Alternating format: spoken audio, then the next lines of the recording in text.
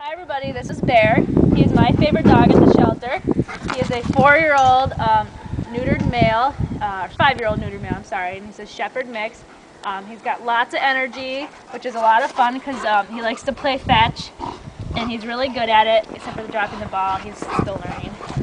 But he'll play fetch for literally like an hour, and he'll just keep going and going. He's real fun. He's a really good-natured dog. He gets along great with other dogs.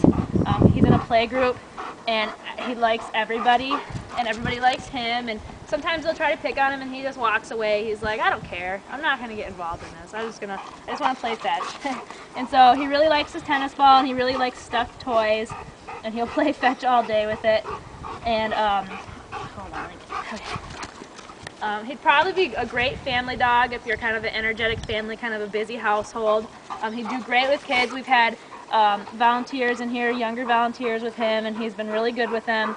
You probably wouldn't want a home that has little babies or infants because he's so busy, you know, he might knock them down or something. But, you know, he'd do fine with a 5-year-old or 10-year-old, somebody who wants to play ball with him, take him for a jog, or if you have another dog in the household that he can romp around in the backyard with, he'd be awesome. But he's my favorite because he's just such a good-natured dog. I like it that he'll play fetch, and I like it that he gets along with everybody.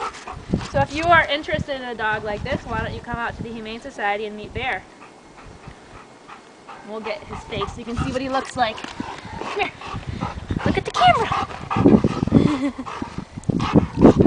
He's a handsome boy. He's kind of a medium to large size dog, but he's real fun to have around. And you know, once he gets his good hour in of fetch or run or jog or romp on the beach or something, he really does chill out, and he'll probably hang out on the couch with you and kind of watch TV with you or something. So come on out and meet this guy. He's an awesome dog, and you'll be lucky to have him in your family. Right there.